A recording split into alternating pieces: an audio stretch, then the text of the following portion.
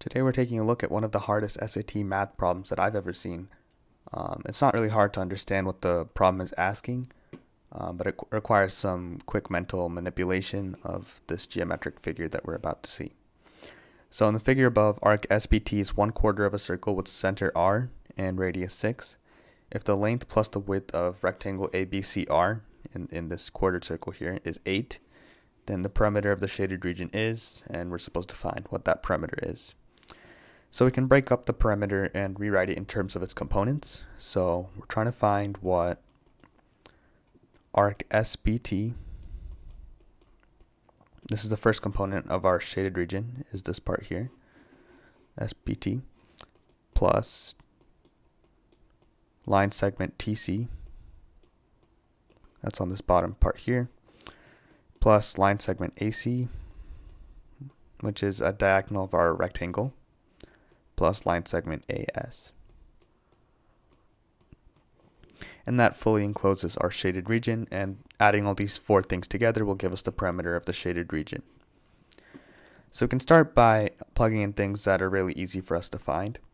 So arc SBT is one of those, for example. It's 1/4 of the perimeter of the big circle if we were to draw out the rest of the circle, but this is the same thing as 1/4 of the perimeter of the whole circle. So 1/4 of our formula for a circle is 2 pi r. So 1/4 times 2 pi, and the radius we know is 6. It's given to us in the problem. Plus, now we have TC here, which we can leave for later because we are not given that directly.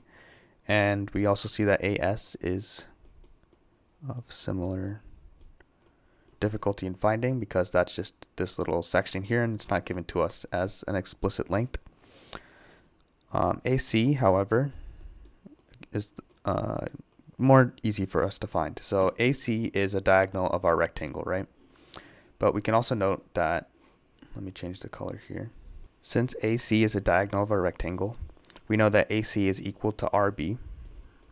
We know that AC equals RB as they're both diagonals of our rectangle. And we know that RB has to be equal to 6, right? Because this is the center of our circle and it's going out to the outside of our circle. So we know that RB is equal to 6. So we know that AC has to also be equal to 6 since it's equal to RB, which is the radius. So we can just plug this in for AC right there. So we can simplify this stuff right here, this pi and this number. We'll put it all to the left hand side here. So this is 3 pi plus 6. That is this part, that's 3 pi plus the 6. Plus, now we should figure out what TC plus AS is. So there's one way we could do this, which is by setting unknowns, like maybe X for TC, maybe Y for AS, and then creating systems of equations using Pythagorean theorem and all that mess. But there is an easier way to do this, and that's by noticing that TC and AS are both parts of the radius of the semicircle or quarter circle with sections removed, right? So RT is the radius of the circle, but if you take out RC, that would give you CT or TC. AS, we can think about it the same way. AS is basically the radius minus AR. So we can write this out in notational form. First, let's look at TC.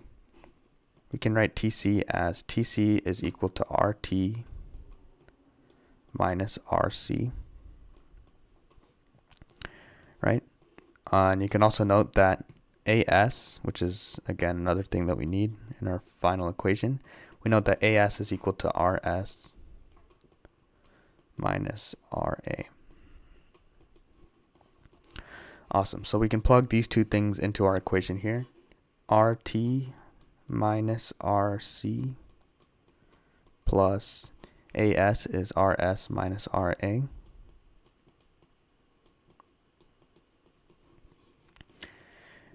Now obviously we can ignore these parentheses since we're just adding everything together. So we can rewrite this as 3 pi plus 6 plus, now we know that RT is the radius of our circle, so RT is equal to 6.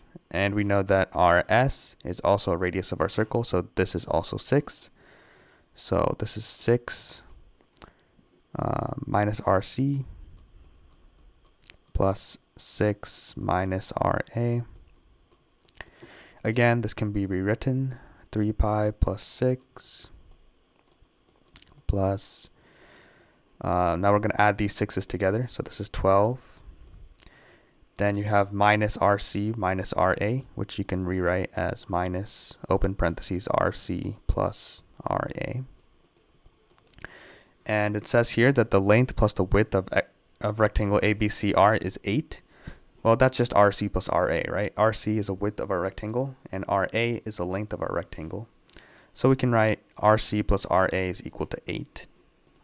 RC plus RA is equal to 8. And so this will help us simplify our equation. So now we can write, I'm actually going to draw an arrow, this thing up here. So this is 3 pi plus 6 plus 12 is 18, minus the RC plus RA, which we know is equal to 8. So this is 3 pi plus 10. And that's our final answer.